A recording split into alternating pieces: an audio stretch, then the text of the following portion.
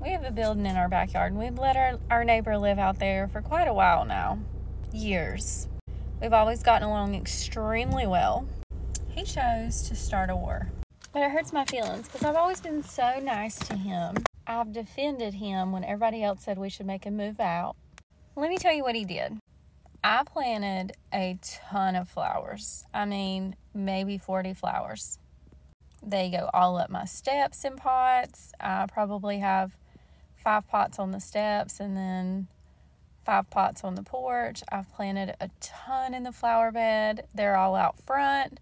Well, he comes around to the front of our home, makes himself at home, walking on my flowers, then proceeds to look in my flower pot, messing with it, walks up my stairs as if he owns the place, and then digs in my flower pot on the steps.